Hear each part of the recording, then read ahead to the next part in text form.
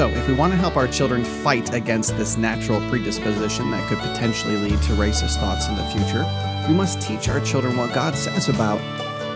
Welcome to Truth.Love.Family, where we use God's Word to become intentional, premeditated parents. Here's your host, AMBrewster. Hey everyone, I'm so glad that you're back with us, or maybe with us for the first time. Truth.Love.Family has been growing by leaps and bounds recently. We're gaining new social media followers every day. More and more people are subscribing to the podcast. FeedSpot awarded us the #3 Christian family podcast you must follow in 2020. And recently, Truth.Love.Family left this review on Apple Podcasts. Quote, "Outstanding. This is the absolute best podcast on parenting from a Christian worldview I have ever heard. If you are a Christian and a parent, you absolutely need to subscribe. Even if you're not a Christian, I would encourage you to give this podcast a listen. You may be surprised at what you hear." Unquote. Well, we're praising the Lord for this time of growth, and we're thanking you for the part you play. Thank you for tuning in. Thank you for sharing this resource with your friends. For those of you who support us financially, thank you very much. And thank you for rating and reviewing us. And thank you for interacting with us on social media. Truth Love Parent is committed to celebrating God by helping dads and moms all over the world know Him better and love Him better so they can serve Him better in their homes. Just this year alone, Truth Love Parent has been heard in 75 different countries. And your interaction helps us spread that light even further. Now, finally, before we get to today's topic, I recently attended the Association of Certified Biblical Counselors annual conference, and it was fantastic, as always. I love going to conferences because, if it's a good one anyway, I always learn so many things that I can implement in my life and ministry. That is exactly why TLP offers marriage, parenting, and family conferences, workshops, seminars, and the like. We host our own, but we also bring the conference to you if you and your church would like to host it. We can put on a conference live and in person, or we can do it live and online. Either way, I encourage you to consider participating in a Truth Love Parenting Conference so you can learn biblical truth that you too can implement in your daily parenting. You can click on the conference tab at truth.loveparent.com, or if you'd like a mini conference for you and some friends, you can check out our TLP meetups. They're perfect for small groups and are very inexpensive. And if you happen to be part of the TLP family, you get a 100% discount off your first TLP meetup. Just log into truth.loveparent.com to learn more. Okay, so last time we talked about some reasons that all children are born into this world incapable of being racist. But we also want to grapple with the realities that cause these same children to start hating people because of their ethnicities. As always, free episode notes and transcripts are linked in the description of this show. 2 episodes ago, we talked about how children understand justice and injustice and how to teach our kids to think biblically about them. During that episode, we acknowledged that due to the image of God in our kids, they correctly understand certain elements about justice and injustice. However, we also discovered that due to their sin natures, children very much misunderstand justice and injustice at the exact same time. In a similar way, on our last episode, we saw that the image of God in our children causes them to be naturally friendly, curious, and able to appreciate beauty.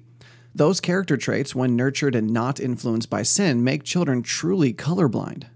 However, just like our sin natures cause us to pervert God's understanding of justice and injustice, our sinful flesh is going to twist and adulterate our ability to be friendly, curious, and appreciate God's beauty.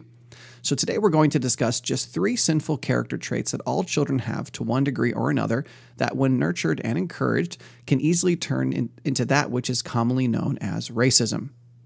And if you're wondering when I'm going to finally define racism, because, I always define my terms, I will be defining racism culturally and biblically on our next episode when we discuss teaching your children what the Bible says about racism. Number 1, due to their sinful flesh, all children are naturally superficial. Now, I don't intend for this to come across as some pejorative slight. On one side, children are superficial in that they don't have deep knowledge and understanding about any topics. However, it's important to note that our sin nature encourages us to be superficial because it's easier and we can make it line up with our own preconceived notions. This is why children are wont to make snap judgments based off their very limited information and then act accordingly. A perfect example of this is anytime a child has told their mom or dad that the parent doesn't love the child. A simple moment of reflection would have unearthed countless proofs of their parental love, but the child is responding to a moment in time, a consequence perhaps, a singular act in which they feel justified to conclude that mom and dad don't love them. A good biblical example of this is Joseph's brothers. You know the story. Joseph's brothers plan to kill him, but end up selling him into slavery instead. According to God's plan and timing, Joseph goes from a slave to a prisoner to the second in command of Egypt, where God miraculously uses him to save the known world from a famine. Part of that known world was Joseph's family, who eventually moved to Egypt and thrived under the watchful care of Joseph. But then one day, Joseph's dad dies, and in Genesis 50:15, the brothers think to themselves, quote, "It may be that Joseph will hate us and pay us back for all the evil that we did to him," unquote.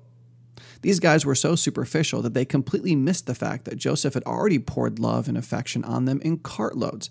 He had proven over and over that he loved his brothers and wouldn't do a thing to harm them or their families. Their superficiality led them to jump to a very wrong conclusion that made them afraid of Joseph. Now, what if that fear had been allowed to ferment? It may have eventually exhibited itself in anger over what Joseph may do, and even hatred for Joseph, even though he had done nothing to deserve it. Superficiality is ignorance, and since it's ignorant, it can easily oversimplify ideas and jump to extreme conclusions. And our sinful flesh will grab onto anything it can to justify itself. When a child is allowed to persist in their superficiality, they will become more and more judgmental, with less and less evidence to support their conclusions. Now, this doesn't immediately make anyone racist, but it definitely sets the stage for it. Coming to ridiculous conclusions about an individual or people group based solely on the behavior of a representative few is a very simple step for the superficial individual too arrogant to exercise theologic in order to work through the diverse and multifaceted situation in front of him. Racists are clearly a very superficial, ignorant group who choose to discriminate against people based solely on the color of their skin. It's actually as if they wanted the entire world to know just how superficial they are by focusing on the single most superficial thing about any person, their color. Now, obviously, we're all born into superficiality, and it's not inherently sinful because finite beings have to learn things. But it's always sinful to foolishly use our superficial assumptions to judge and hate people. This is why it's the Lord's will that we grow, mature, learn, and deepen in our thinking. 1 Corinthians 13:11 says, "When I was a child, I used to speak like a child, think like a child, reason like a child. When I became a man, I did away with childish things." 2 Peter 3:18 tells us to grow in the grace and knowledge of our Lord and Savior, Jesus Christ. Hebrews 5:12-14 explains, "For though by this time you ought to be teachers, you need someone to teach you again the basic principles of the oracles of God. You need milk, not solid food, for everyone who lives on milk is unskilled in the word of righteousness, since he is a child. But solid food is for the mature, for those who have their powers of discernment trained by constant practice to distinguish good from evil." And we should all seek to follow the example of Jesus in all things. And Luke 2:40 says that he himself grew and became strong, filled with wisdom, and the favor of God was upon him. It's therefore imperative that we help our children move deeper in their understanding. This is one very important facet of teaching them how to think. We encourage them to increase their knowledge and understanding of the subject, and obviously what God has to say about it, so that they can come to a Christ-honoring conclusion. If we don't do this, if instead we do our children's thinking for them, they will continue in their superficiality, and it's very possible that superficiality will cause them to form judgments about people for all the wrong reasons. And I wouldn't be surprised at all to discover they allowed themselves to start hating people for foolish, skin-level reasons. Number 2, due to their sinful flesh, all children are naturally selfish. 2 Timothy 3:2 warns us that men will be lovers of self, and that selfishness will cause them to be lovers of money, boastful, arrogant, revilers, disobedient to parents, ungrateful, unholy, unloving, irreconcilable, malicious gossips, without self-control, brutal, haters of good, treacherous, reckless, conceited, lovers of pleasure rather than lovers of God, holding to a form of godliness although they have denied its power. On the flip side, Philippians 2:3 commands us to do nothing from selfishness, but instead, with humility of mind, regard one another as more important than ourselves. Children are inherently selfish because we're all born into this world spiritually dead. That means we do whatever we believe is best. Now, I know how difficult it can be to look at that sweet, adorable little lamb and see them as inherently selfish. We don't really have the time to prove it today, so I'm going to suggest you listen to our Parenting a Zombie series. In that series, we cover a bunch of passages that help us see that our children are, in fact, inherently selfish. And there's a link in the description so that you can easily access part 1 of that series. Listen, I know, none of this is pretty, but it's all how we're born into this world. Now again, selfishness does not make anyone inherently racist, but left to itself, selfishness grows exponentially. If I want something and I'm not getting it, and I superficially see you and people like you as the reason I can't get what I want, it won't be long before I start treating you with disdain and contempt. And I don't even need to prove that selfishness causes those behaviors. Anyone who has ever spent any amount of time around junior high girls has seen this play out. So if we want to help our children fight against this natural predisposition that could potentially lead to racist thoughts in the future, we must teach our children what God says about selfishness, spirit control, love, humility, kindness, and care. As our children mature into a Christ-focused life, they will start caring more for the needs of others. We read Philippians 2:3 earlier, and 2:4 reads, "Do not merely look out for your own personal interests, but also for the interests of others." Paul then commands us to have the mind of Christ and follow his perfect example of selfless, loving humility. Have this attitude in yourselves, which was also in Christ Jesus, who, although he existed in the form of God, did not regard equality with God a thing to be grasped, but emptied himself, taking the form of a bondservant and being made in the likeness of men. Being found in appearance as a man, he humbled himself by becoming obedient to the point of death, even death on a cross. Thinking like Christ is the only way our children will overcome their natural predisposition to superficiality and selfishness, because according to Psalm 51:5, everyone is conceived in sin as the fleshly nature is passed down to us from Adam. And that sin causes us to want to remain superficial and selfishly use that superficiality against others. And lastly, number 3, due to their sinful flesh, all children are naturally hateful. Again, I get that if this is your first time with us, it may be hard to swallow that children are inherently hateful. Most of our listeners have been with us for a while, though, and many of them have heard the foundational series we did called The 4 Family Loves. They've also likely heard How to Rear a Hateful Kid and the 2-part series, The 10 Things All Parents Should Hate. Each of those episodes unpacks a biblical understanding of love and hate, and I would strongly recommend you study the biblical data before jumping to any conclusions. So allow me to present the clearest biblical evidence to this point. In John 14:15, Jesus says, "If you love me, you will keep my commandments." The Greek word translated love is agapeo, often referred to as agape love. If love is to want and work toward another's best interest, then the best thing we can do for Jesus is obey his commands. If we choose not to obey his commands, it's due to the fact that we don't love him. And if we don't love someone, we hate them. Now, the English definition of hatred requires strong aversion and disgust and hostility, but the biblical understanding of hatred is that we set ourselves against something. This is why not all hatred is inherently sinful. Setting yourself against something wicked is good, but setting yourself against God is sin. The biblical understanding of hate can also refer to loving something less than something else. Again, the other episodes I referenced will provide many more scriptures to help you align your understanding of love and hate with God's definitions. The point I'm trying to make today is that since we are all born in sin, and since we are incapable of biblical agape love, and since we're selfish, we care more about what we want than we do what others want. This is why we have to be commanded all throughout the Bible to love, because we don't do it naturally. Hatred is natural to us. Now, racism is the definition of hatred. When an individual selfishly sets themselves against a people group simply because of the superficial color of their skin, they are being racist. They are not being loving. They are not humbly seeking others' best good. They aren't allowing themselves to see the situation in mature theological light. Just like we parent our children out of superficiality into deeper biblical thinking, just like we must parent our children out of selfishness into humility. If we want our kids to reject racism and truly love everyone in his life, including his enemies, then we must help parent them out of their natural predisposition to hatred. Of course, when I say parent them, quote, out of, I'm not suggesting that, like crawling out of a box, our kids will one day no longer struggle with those temptations. That's not how it works.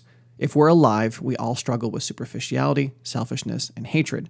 Those are the root of every sin we commit. What I mean is that we continuously parent our children from one degree of maturity to another. The very first step is to introduce them to Jesus Christ as Lord and Savior. Without spiritual life, our kids will never know what it is to truly, biblically love someone.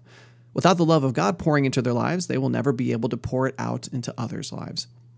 And once our kids are born again, we must guide them through their sanctification, discipling them to know God's word, understand it, and live it. Now, let me be clear. No genuine follower of Christ, No genuine blood-bought child of God will be a racist. Now, that's not to say that we may not sinfully choose to hate someone from time to time, and then humbly repent when we see our own sin. I'm talking about a wholesale racist who decidedly hates a people group because of their ancestry. How can I say that no Christian can be a racist? Well, listen carefully to John's words in 1 John 3. Little children, make sure no one deceives you. The one who practices righteousness is righteous, just as he is righteous. The one who practices sin is of the devil, for the devil has sinned from the beginning. The Son of God appeared for this purpose, to destroy the works of the devil. No one who is born of God practices sin because his seed abides in him, and he cannot sin because he is born of God. By this the children of God and the children of the devil are obvious.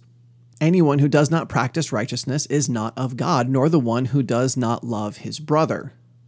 Verses 14 through 17 say, We know that we have passed out of death into life because we love the brethren. He who does not love abides in death. Everyone who hates his brother is a murderer, and you know that no murderer has eternal life abiding in him.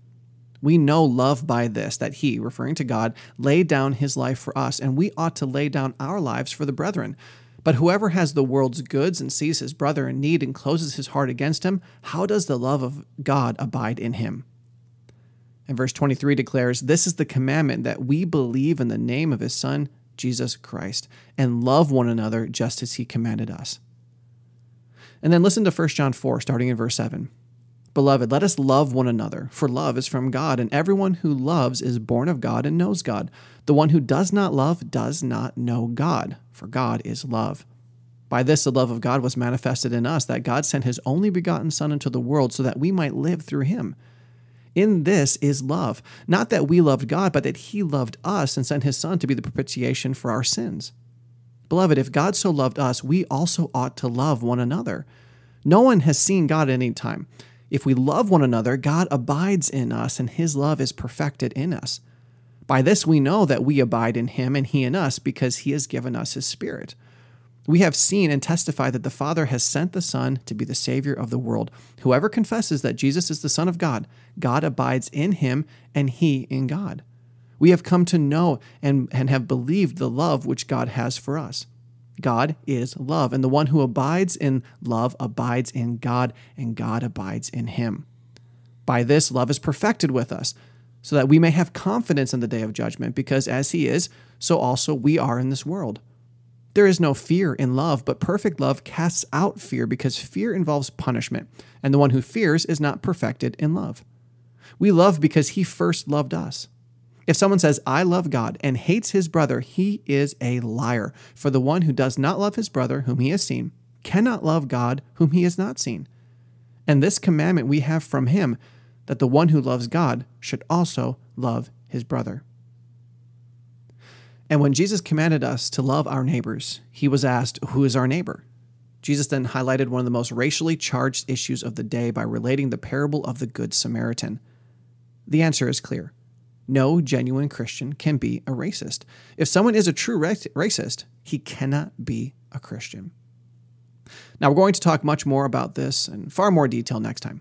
We're going to define racism. We're going to learn much more about what the Bible has to say on the subject, and we're going to discuss how to teach your children to think biblically about the idea of race. For now, we must all accept that our children do in fact have natural, fleshly predispositions that could turn into racism if we don't address it.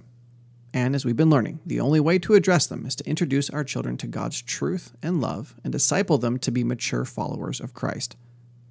Please share this episode on your favorite social media outlets, and remember that you can always reach out to counselor@truth.Love.Parent.com or call 828-423-0894 if you need specific family help. If we want our children to reject racism and grow up into Christ, we must parent in truth and love. To that end, please join us next time as we learn to teach our children what the Bible says about racism. Truth.Love.Parent is part of the Evermind Ministries family and is dedicated to helping you become an intentional, premeditated parent. Join us next time as we search God's Word for the truth your family needs today.